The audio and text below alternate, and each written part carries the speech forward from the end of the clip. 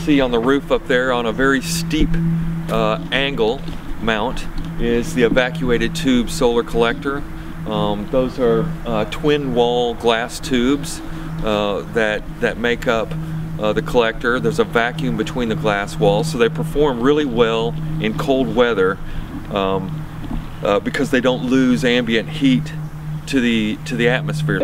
Okay, I wanted to show you what the evacuated tubes look like and how they function. These are here's one, an array of 10 tubes. The one we saw on the house is 20 tubes, so it's about twice this size, and of course the tubes are running vertically instead of horizontally like these. But this is actually one of the tubes, and as you might notice, you might be able to see that there's actually 2 layers of glass in each one of the evacuated tubes, and they're sealed, and there's a vacuum space between the 2 layers of glass, and the selective coating, the coating that actually absorbs heat, is on the inner layer of glass. So what happens is the sun strikes the tube, heat is generated on the inside layer, which heats up this copper pipe.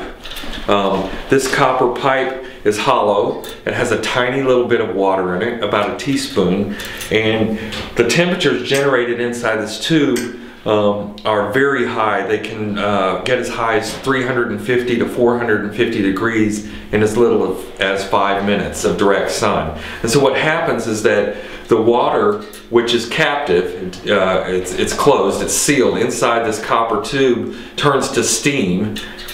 Because they are mounted at an angle like this on the roof, the steam rises up into this little bulb here.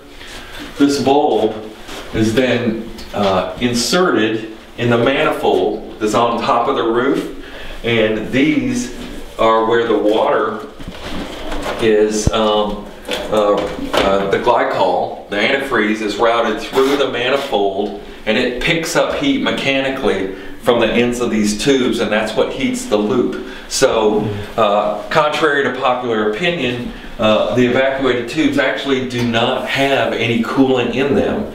It's purely a mechanical system to collect radiation, transfer that radiation in the form of heat to this tube, which is made of copper, and then this copper element basically sticks into a socket, which is part of the circulation loop for the glycol. So it's a relatively straightforward system.